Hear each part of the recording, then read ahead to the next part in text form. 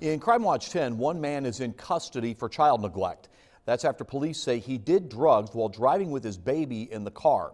Police say Jacob Franklin was driving in West Terre Haute yesterday with a 17-year-old female and their 5-month-old child.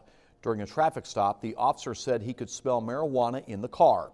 He says he found the drug in the vehicle. The infant was taken to Union Hospital to be treated for exposure to marijuana. He's now in the care of his grandmother. Franklin was taken to the Vigo County Jail.